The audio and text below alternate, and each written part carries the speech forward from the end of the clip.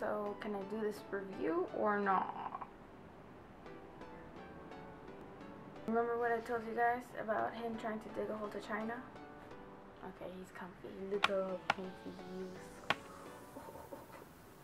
Hey everyone, so if you've been following me on Twitter, which I suggest you should, I feel like such an old person. I just got into Twitter recently. My links are all down below if you want to go follow. But you'd know that I posted up a picture of this bareMinerals bareSkin Pure Brightening Serum Foundation that I recently got, as well as the concealer, but I'm going to review the concealer in a separate video because it's just a whole nother thing. And as well as the brush. Lady at the counter was like, you need that brush, you're not gonna like the foundation without it. People can't usually sell me things if I don't want them. You know how it's what they do, they try to, you know, make you buy things, and people don't usually do that. My husband, on the other hand, is a compulsive shopper, so he was like, you know you're gonna want it anyways. So I ended up getting it just to see what it was all about. I've literally been wearing this foundation for a week straight. I wore it with a primer, I've worn it with a powder, I've worn it with both, I've worn it with just the foundation, I've worn it in every single way that I possibly could, so I could just give you guys an ideal overall review that I have for it. Now my skin is freaking out right now, so I don't really know what to tell you about my skin type. For the most part, I've always had oily combination skin my entire life, but recently during this pregnancy, my skin just freaked out and I've had dry patches around here. I'll include pictures about how it looked with the foundation. I don't know if it's really my pregnancy that has been making some of my skin dry, or if it's a face wash that I've been using that I've stopped using and my skin is getting better. I just kept the box so I could show you guys and read off what's on the back of it. So now let's just get on with this review already. The box says that it's a breakthrough. I've been thinking about cookies since I woke up. Chocolate chips, actually. Says it's a breakthrough tone correcting mineral foundation and skincare serum in one, created with exceptional purity in mind. This ultra thin skin perfecting fluid provides seamless adjustable coverage, a natural finish, and the look and feel of beautiful bare skin while delivering a more noticeably brighter, youthful appearance. Made with the bare minimum ingredients and formulated without water, oil, silicone, parabens, or fragrance. It's like nothing you've ever felt before. Dermatologist tested, hypoallergenic, formulated for all skin types and skin tones. Now they do have a very wide shade variety. Very wide shade variety. Does that make sense? I think so.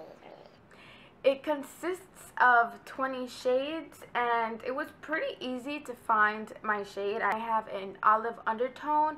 Well, I could do either neutral or like that yellow undertone, but mostly yellow looks better on me. The shade that I got was beige 08, and it also has broad spectrum SPF of 20. It is 1 fluid ounce, which is standard foundation size, and when you open it, it's a really cute box. It's like pink. It's like you don't expect it. It's like a pop of color pink. It says shake well gorgeous. Thank you, thank you. It's plastic packaging. Whoa.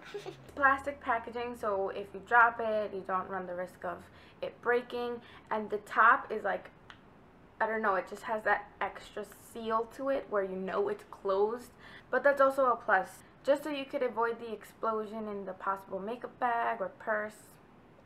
We don't want that. So now I'm just going to shake it like it said. I'm not going to go completely in depth about the brush. The brush just has a little crater in the middle where you're supposed to drop the foundation fluid drops into. I'll definitely do a whole review just of what I thought about this brush on my blog, so just keep a lookout for that, and make sure that you are subscribed to my blog as well. You could just put the email, it's on the sidebar. Ugh! It just like exploded on me. It's probably for me, I don't even know what, but. So it said that you only need 2 drops for light coverage. However, I needed more than 2 drops. But if you put it on the back of your hand and then dab it onto your skin and just blend it in with a brush, it just goes on smoothly as well. So I'm just going to put the little splurt that happened onto the brush here. So hopefully this camera is picking up all the redness that I have and dark spots and stuff like that. That is lovely. I'm just going to apply this on half of my face.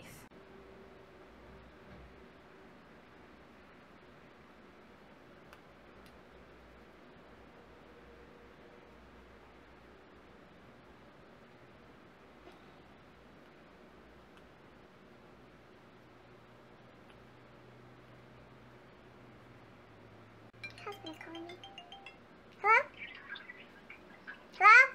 Hi. I am putting makeup on. Yes. So this is half of my face with the foundation on.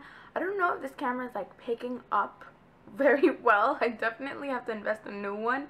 I don't know if this makes it any better, but as you can see, it covered up a lot of dark spots and things like that I have as well over here. And this is the side without any foundation on.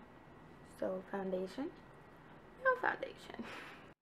And now I'm just going to apply it on the other half of my face. I'm going to put 3 drops. Do I think you need to buy the brush? Absolutely not. If you have the Real Techniques buffing brush, the Expert face brush, it will work just fine.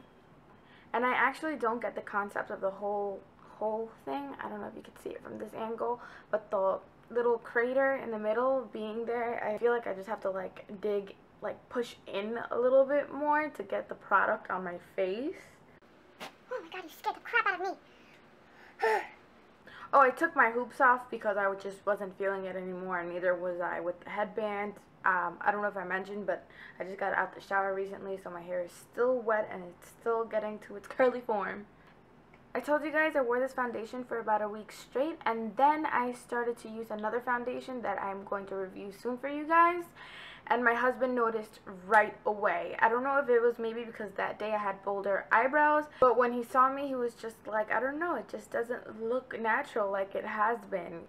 So if you're looking to purchase this because you like that no makeup feel, that no makeup look, like, then definitely go for it because it just looks so nice on the face. This foundation is buildable, so I'm just going to apply another layer just to show you guys what it looks like.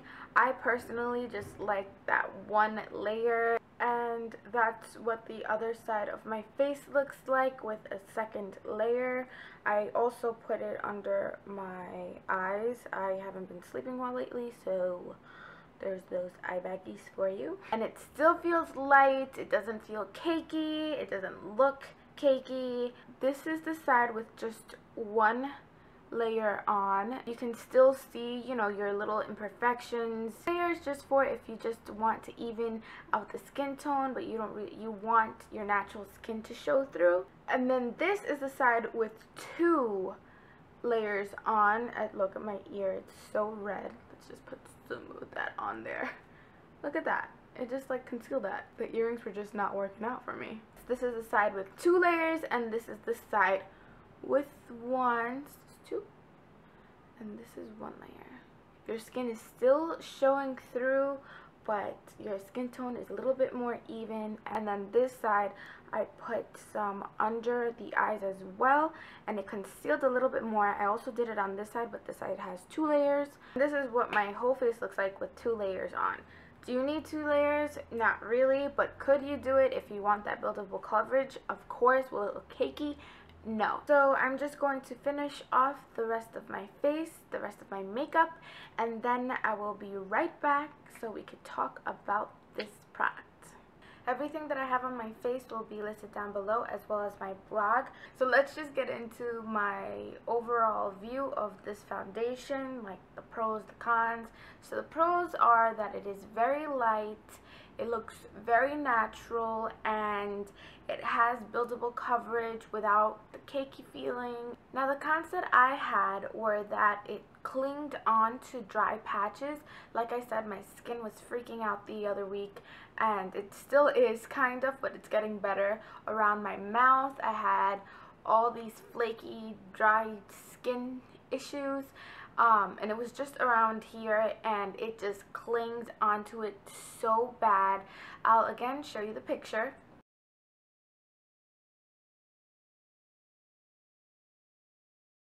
So I definitely don't recommend this to someone who has dry skin, just because of the fact of how bad it just clung onto those dry patches. So if you're someone who has many dry patches and you have those types of troubles on your face, then I do not recommend this foundation for you. I did go and search a few other reviews to see other people's opinions, and people who did have oily skin said that it made them very oily throughout the day. So that's just something to keep in mind.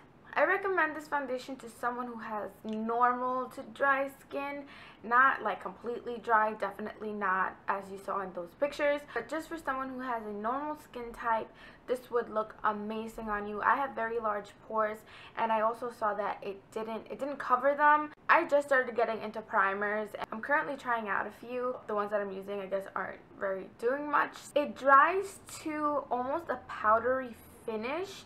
It almost looks like I have powder on my face, but I don't. So if you don't like that little powder finish, I guess, then do not get this foundation. And another con that I had was that it transfers so easily. The first day that I wore this foundation, I was editing a video and my sweater was like this and I had my chin resting on it.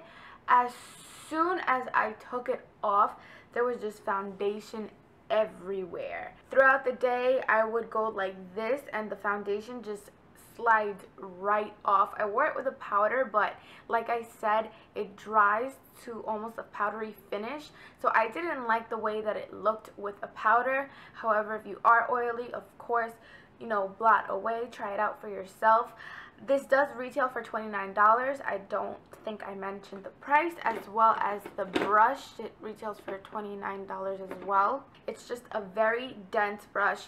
If you have, like I said, the Real Techniques buffer brush, expert face brush, or flat brush, anything of the sort, then you could work with that. I did not like the way that it looked with a beauty blender. I did try it out with a beauty blender, and I don't know, something about it I did not like. So if you're looking for a stay-in-place foundation, this is not it. It does last a long time, I must say. By the end of the night, if you have dry patches, it would just cling onto those areas so bad. And in my nose, I guess just because of the way my nose is shaped, it like caked up a little bit in between my nostril, like in this area right here. Wouldn't want to touch my face. So if you're a face toucher, then just don't even bother, because you can't touch your face at all with this foundation. It transfers so bad. Like, and if you just merely go like this or just scratch a little bit, like, it's just all gonna come off. Overall, I definitely think that someone who has normal skin and not that many large pores, or if you have a great primer, just let me know down below because I'm looking for one. But if you use a good primer, that you would love this foundation. It would just be perfect for you. I like it. I must admit though, in the beginning, like the first few days that I tried it, the first 3-4 days, it was a love and hate relationship that I had with it. It was just an overall mix of emotions with it. This is the foundation that I wore in my online shopping fail video that I posted, I think, about 2 videos ago. And I was also wearing the serum concealer in that video as well. And if you're wondering, I don't have the concealer on today. I actually didn't put any concealer on when I finished up my makeup. I always ask my husband, how do you think this looks? And how do you think this looks? He's gotten used to the fact, he's gotten over the fact about having to answer the question. But by now, he knows the type of response I want. Like, does it look natural? Does it look like I have a lot of makeup on? And he's very honest. I mean, he's told me, like, you look like you have wrinkles around your mouth before. So I trust his opinion very much. And for his opinion, he thought that this foundation looked very nice. Just if you guys wanted to know. I'm pretty sure I have shared all the details that I've wanted to about this foundation. And if you've seen my past few videos these past few months, you know that I don't wear makeup all the time, except in the fall, which is an exception. If you saw my 10 reasons why I love the fall, then you'll know all about it. I'll have everything linked down below. Right now I'm breaking my own record of the days that I've been wearing makeup consecutively.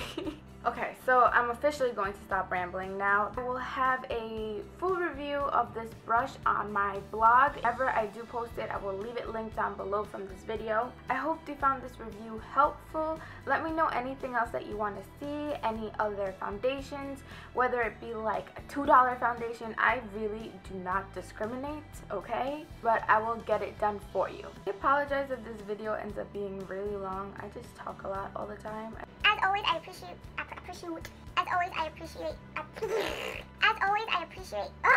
As always, I appreciate you guys for watching. Please subscribe if you haven't already, and I will see you guys in my next video. Bye! I appreciate you.